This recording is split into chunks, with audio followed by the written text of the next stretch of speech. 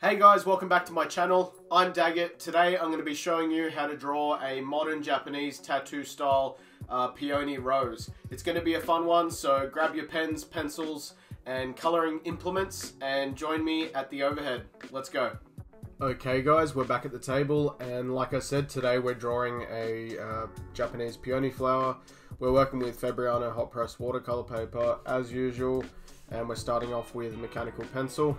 Again, you can use any lead pencil that you've got, or just anything you're comfortable sketching with will work fine. So for this one, we're going to start off with circles. It seems like I always start my videos off with circles, my tutorials. That would be basically because most organic shapes have circles in them and are easier to draw using circles. We're doing a small circle. This will be the center of your flower, so depending on where you want this to be. Outside of this, you're going to do a larger circle. These don't have to be perfect either. And then outside of that, you're going to do another slightly larger circle.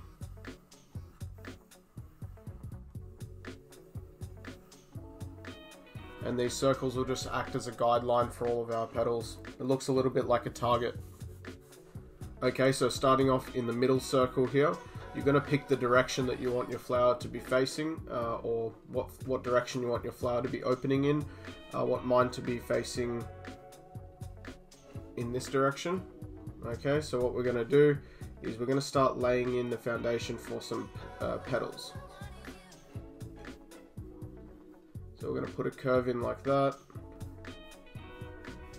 bring it all the way around, and maybe drop another curve in to there. That'll be one petal. Might do another one coming from here. We'll just join that up to the rest of the circle like that. And there'll be another petal here. And I guess here. And these two will be a bit smaller. We're seeing a little bit less of them because they are in the opposite to the viewing direction. So we're viewing the flower, I guess, from this angle here, and these are facing a little bit away from us. So, and we're just going to do a little semicircle shape on the inside of the flower for now.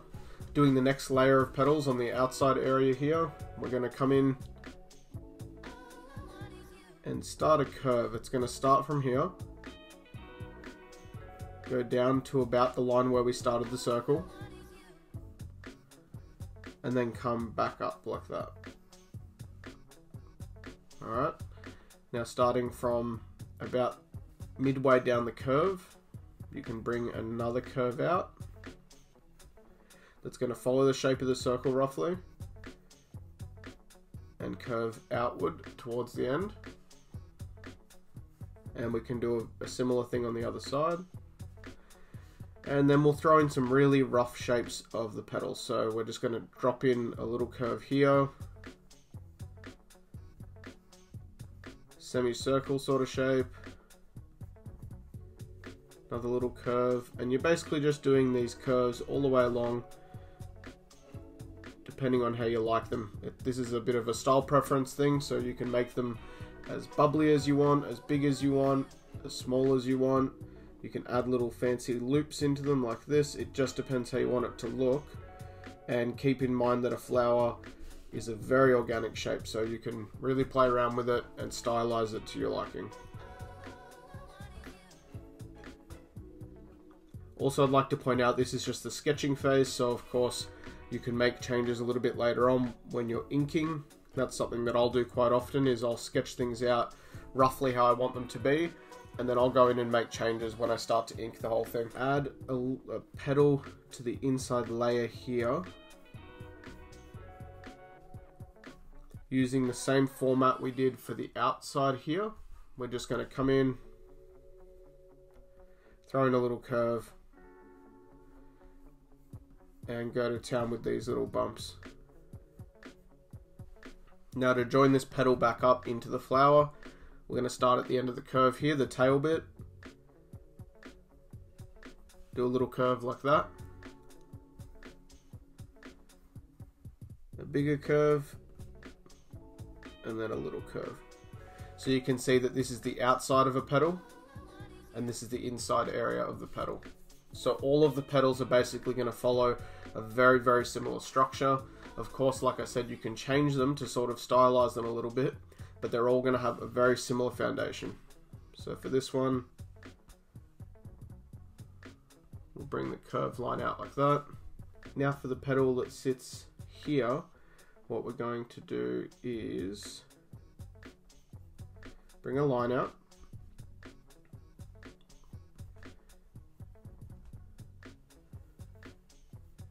And drawing the petal as if it's laying flat and open.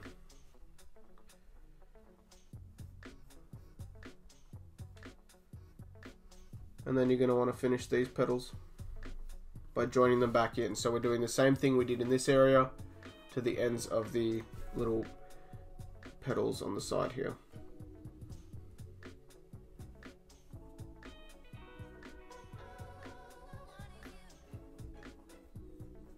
Again, this is a style thing, so you're just going to go in and make these petals look exactly how you want them to. Okay, just like that. For the little center part, I'm going to do a circle or a half circle that comes out just past where the petals are. Maybe do like a little center area like this. And I'm going to do lines curving into the center all the way around. Okay, now for this outer layer of petals, we're going to use the large circle as our reference point. I'm going to start in the middle of the last petal, the last big petal that we drew here. And I'm going to come out with a curved line.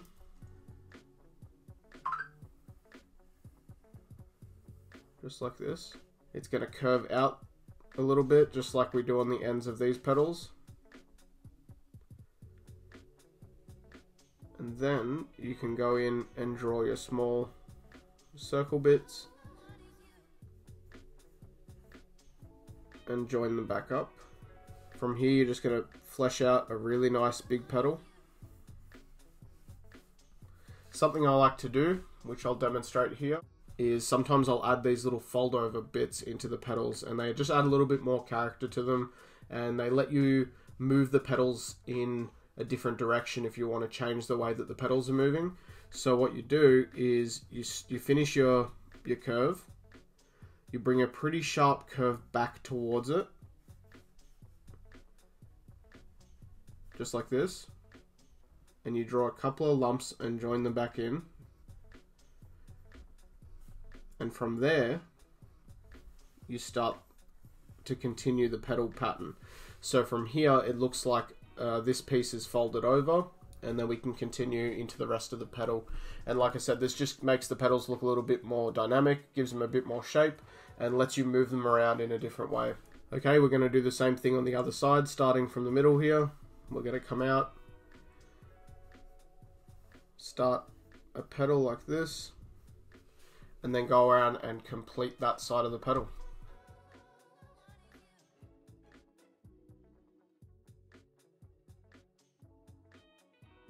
To do some of the petals in the front, you're basically going to follow the same pattern, but just remember these petals will be seeing a little bit more of the inside and less of the outside of the petal because of the angle that we're viewing it from. So I'll give you one demonstration here, and then we'll go through and start inking. So maybe starting from here,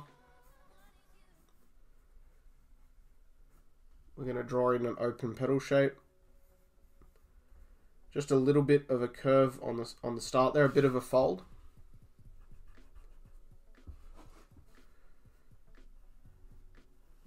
And then mostly open.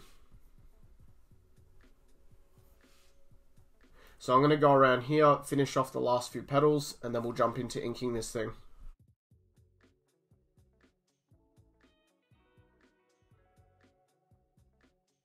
Okay, you guys have seen me ink many times. We're going to be using these Artline fine liners. This is a 0.5. I'll also be using a 0.8. and a 0.3 for some of the finer details. You guys know the way that I ink. I go through with a 5 and do most of it, and then go back in with an 8 to boost up some lines and make them a bit fatter. And then I'll go back in with a smaller liner if I feel like I need to add a little bit more detail. So probably for the center of the flower, and I might add some lines to the petals as well, but we'll go through that. And yeah, I'm just going to go through and ink this, and I'll see you in the next part.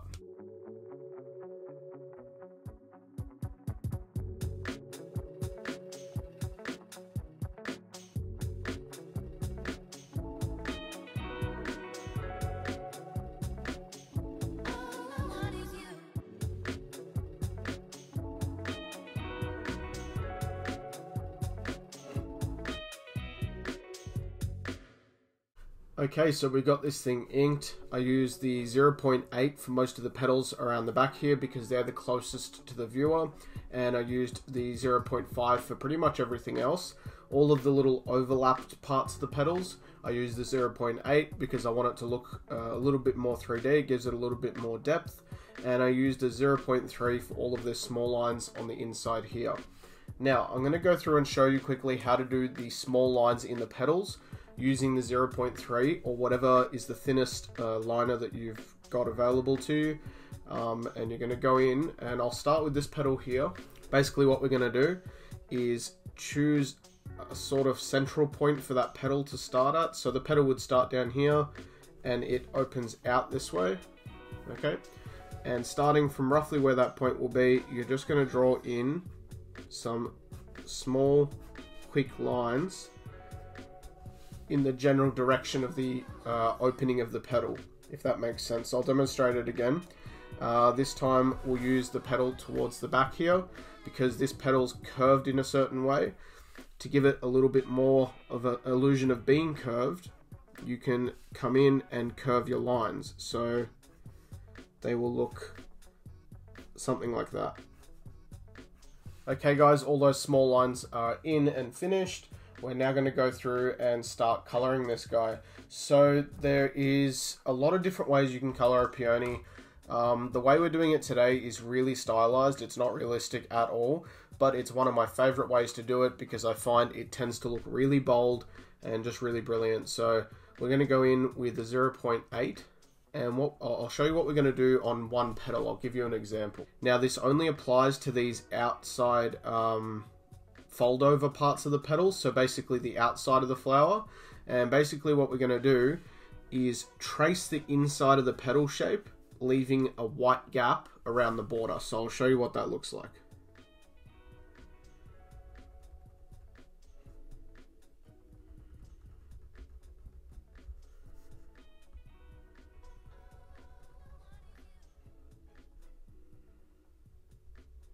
And we're just going to follow the shape of the flower, oh sorry, the shape of the petal.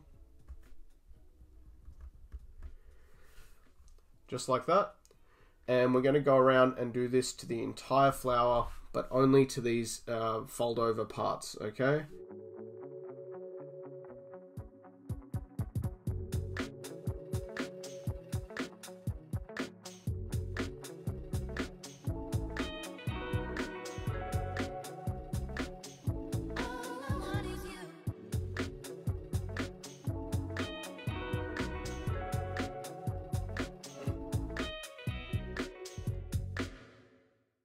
And we're going to go back in now and color them in solid black.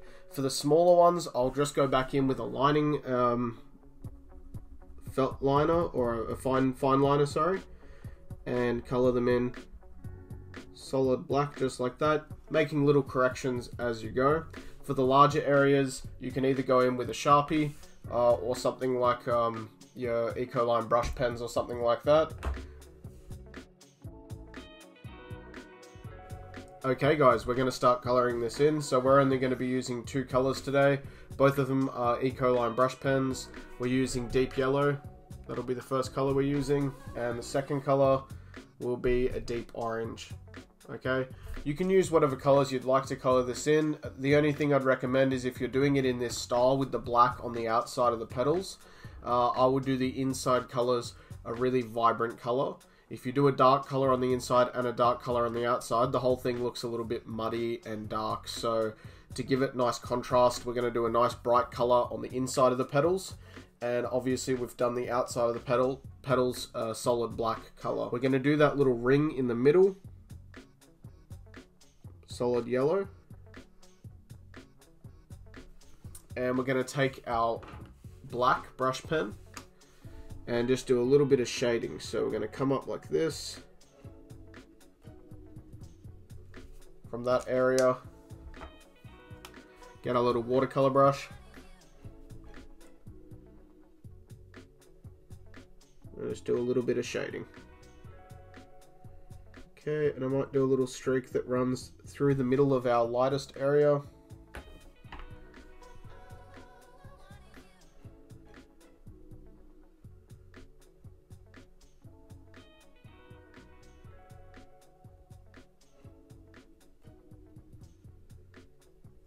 Just like that.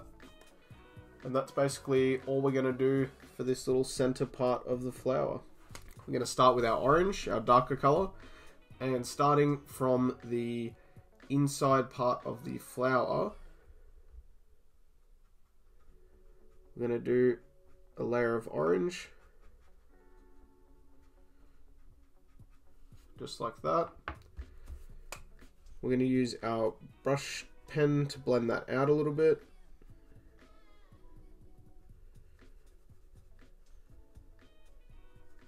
And then we'll come in with our yellow marker from the outside and color back in towards our orange. Alright, we're going to go around and do the whole flower like this, and I'll see you guys at the end.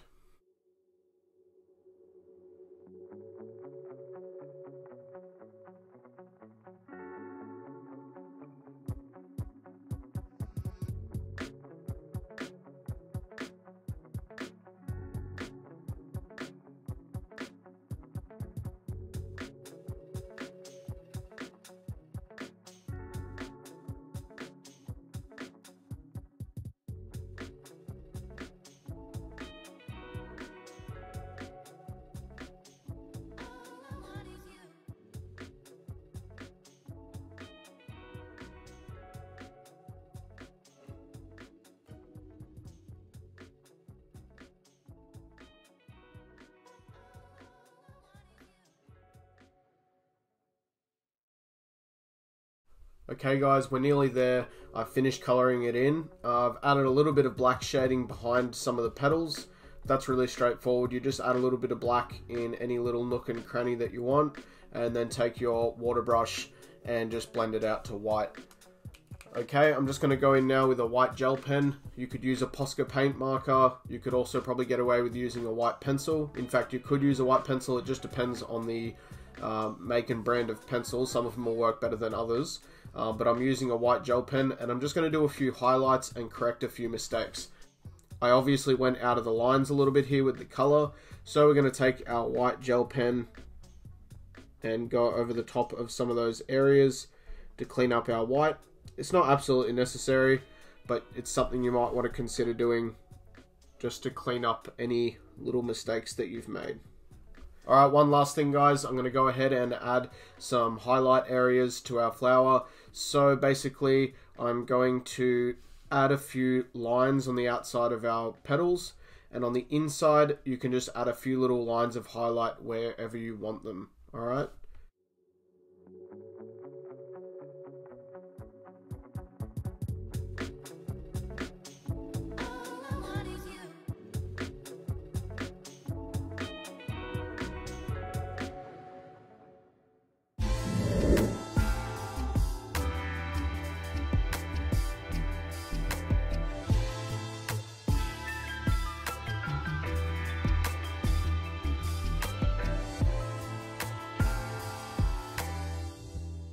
Okay guys, that is it. I really hope you enjoyed this video. I hope your peony comes out good. Leave a comment in the comment section down below letting me know what you'd like to see in future videos. You can hit the thumbs up button, that's always good. If you want to see my other work or check out my online portfolio, head over to Facebook at Dagger Designs. to see any upcoming projects and to keep an eye on upcoming videos as well. And as always, guys, please hit the subscribe button down below and hit that notification bell to make sure you stay updated every time a video comes out. Don't miss one. Alright guys, have a good day, stay safe, I'll see you next time. Okay, bye.